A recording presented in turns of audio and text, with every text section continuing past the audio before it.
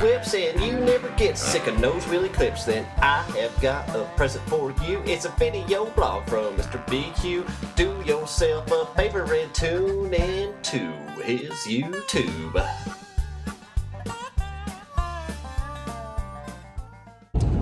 32 degrees, snow on the ground. It's cold, but I'm going riding. Met a guy the other day that had an electric dirt bike, and it's a pretty small riding area where I ride at whenever I come here. And there was a couple guys over there that I didn't know. They were over there beside the track, and I went over there to introduce myself. This one guy, Dain, was like, "Hey, you want to ride my electric bike?" He's like, I made it myself. For real? I'll ride that thing. So rode a few laps on it, and I had a lot of fun. I was thinking later, I was like, I should have made a video of that, because I posted the pictures that Jess took, and there were so many questions about it. You know, there were so many things that people wondered, and honestly, I don't even know a lot about the bike, which I should before I get on somebody else's bike. I didn't. That's why I'm coming over here in the snow and the bad weather to come ride this dirt bike and ask Dain some more questions about it. I'm almost at the dirt bike track, and I'm ready to ride. So I really hope we get some cool stuff, and I hope you guys enjoy the video. Thanks for watching.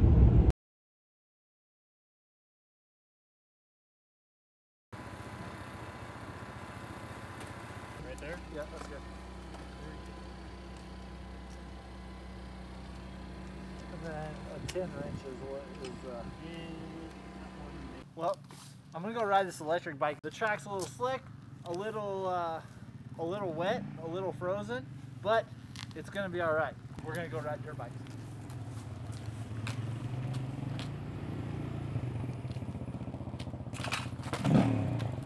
How do I turn this thing on? Where's the kickstart? Push the button on your right hand there. Oh, that one? Flip the switch forward. Good to go. That's it? Yeah. Perfect. See ya.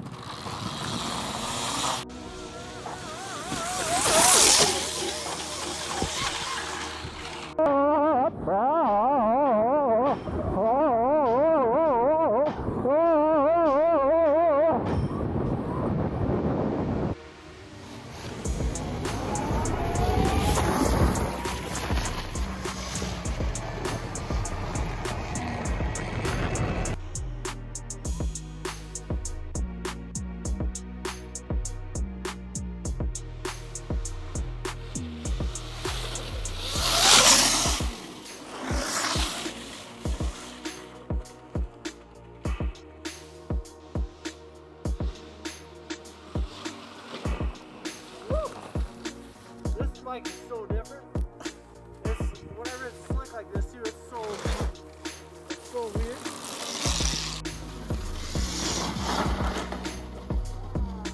Nice. We got that one on video. You guys so slick. That's ice right there for sure.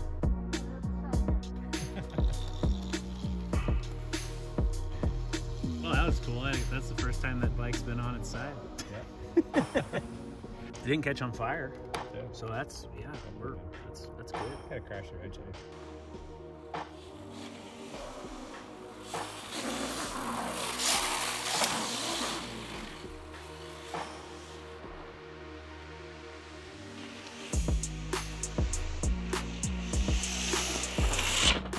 Comfortable on this thing, but the problem is my battery isn't. So she's dead. I'm gonna go charge it, and it's gonna be back for more here in a little bit.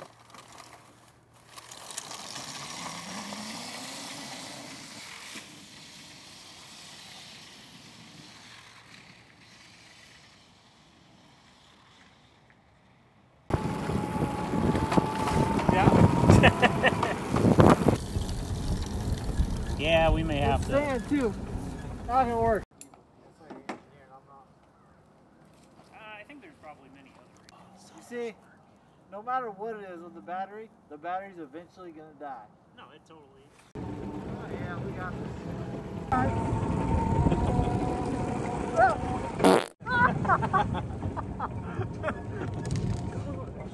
Alright, we're good. Let's just go. Let's get back. Brett, you seem to be following a bit close. And I'm trying to do a no-hander back here, but I don't think I can.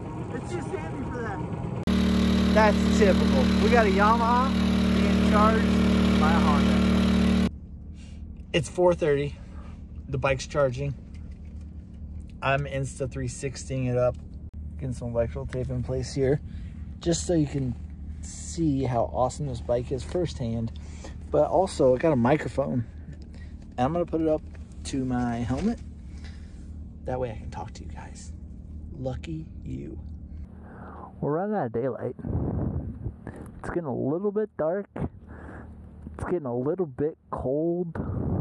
But it's gonna be fine.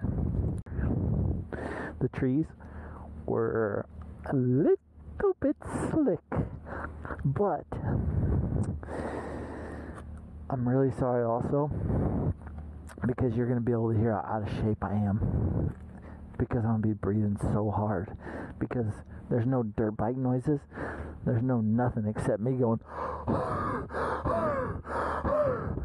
And I have asthma, so you gotta forgive me, please. We're in good shape. I mean, if you wait another like minute, it'll be fully charged. Then I'll check the battery. It's a measure of amp hours. Okay. It's a what? It's an amp hour, so it's how many amps it's been for.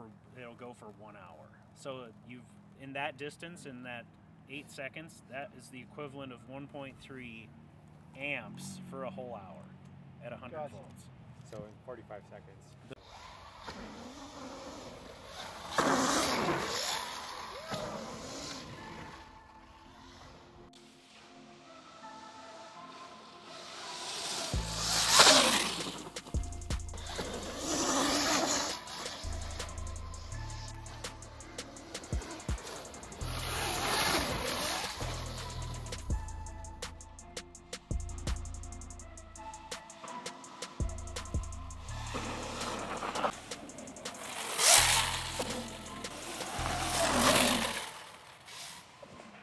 I'm alright riding in the snow, right? I don't know, maybe. It's waterproof. Yeah, it's like waterproof until it's Until it's not Yeah, waterproof. perfect. Yeah, All right, probably sweet. fine. Cool. Well, it's a white bike, white snow, it's all fine.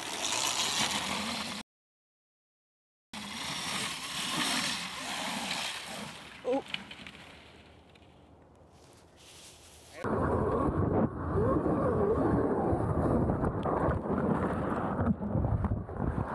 Look at that!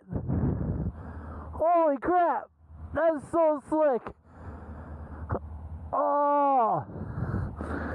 That hurt! I was gonna ask, what was it? Ready? Good? I'm Brett Q. We're here with Dain Sires. He is the magic man behind this electric dirt bike that I've been riding. And he's gonna tell you a little bit more about it. What inspired you to make this thing? Well, the electric bike, this is actually the second iteration of it. The first one I built for 7.4 Promotions Extreme Enduro about 4 years ago. And I thought, you know, it'd be great just have an electric bike, because then you can't stall it going over the firewood pile and the rocks and all that stuff. So I thought, I'll conjure up an electric bike for that. And so I put that bike together. I built it out of a 99 YZ400. And this was the first one, not the one Brett's riding today. It's I'd call it more of a dump truck than anything else as far as handling characteristics on that machine. But after having that bike for a couple of years, I thought, oh, what are all the shortcomings of this bike, and what would I really want an electric bike to be if, I wanted to use it just for riding, for, daily purposes. And so I got a hold of a 15 Yamaha YZ450 rolling chassis and started building from there. So the bike that Brett's riding today is, I call the YZ450A. The battery can kick out 450 amps to the motor controller, which then takes that, puts it down to the motor. It comes out about 50 horsepower. You can maybe attest to that. Does it feel like that on the butt dyno? Yeah, I mean, honestly, I haven't put it on a dyno, but it feels pretty comparable to my 450 until the battery starts going south. But until then, it's pretty powerful. Battery doesn't last for too long. It's a different kind of lithium cell, maybe different than some of the batteries that you may have heard about, maybe in the Alta or a Tesla, which uses a lot of little bitty cylindrical cells that look like AA's. These are great big flat cells. You can pull a lot of power out of them really quick, and then you can also push the power back in if you want to charge them up fast. So that's one difference in the automotive world. That's going to start to come into and become more of a factor, where we can charge these things a lot quicker. again, this bike, you know, I'm building it with recycled cells. They're actually out of a Honda, if it makes you feel any better, Honda Clarity. That's the reason that I actually got on it. So a couple of modules out of a Honda Clarity is what's powering the bike. It's around just under 3 kilowatt hours, which is a little better than half of the capacity in Alta. But with this bike, you can really give her the beans for, you know, 10, 15, 20 minutes out on an MX track, and then come back in and fast charge it up. I obviously don't have my fast charger quite built up today. I kind of got a Franken charger set up over there charging the bike with 2 generators and 2 chargers all stacked together, but we'll get her charged back up in about, I don't know, 40 minutes here or so. So there's radiators on this bike. For a long time, I thought that the radiators were just a placeholder kind of, so you have something to grip with your knees and the plastic would fit and it would all work. But it turns out you actually are going to put those to use. What's up with that? Yeah, so at least one of the radiators I'm actually going to use. The bike, the motor has the ability to be liquid cooled, and it will need to be liquid cooled once we get the temperatures warmed up a little bit to just a normal amount. It's, what is it, 35 degrees today. Don't need any liquid cooling today, but once we hit, you know, the summer months, we're going to run liquid cooling to the motor and also possibly the controller. As I had talked about the batteries before, the batteries really don't get very hot. They're built to really be able to extract power from. The motor, on the other hand, I am running it a little on the hot side as far as performance, so it will need to be liquid cooled. Your hands aren't going like this when you're crashing on a motorcycle. Your feet are doing that, and your hands are death gripping on the bars, right? So that's why I think having a lever there, and an Alta doesn't have a left brake there or anything. And I think some of the guys that have in the Alta community, they are taking and converting their bikes to left brake and just getting rid of the foot brake altogether. But, so what about the 115 combo sprocket you got on that thing? How big is that sprocket? That thing is massive. That's the biggest sprocket I've ever seen. Yep. So it's a 10 tooth and a 66. It's like Doug DeMocus. Really king. Right. It is a stunt rear sprocket. I'm not sure what it was originally supposed to go on, but it. A lot of people will talk about, oh, electric motors, they're all torque.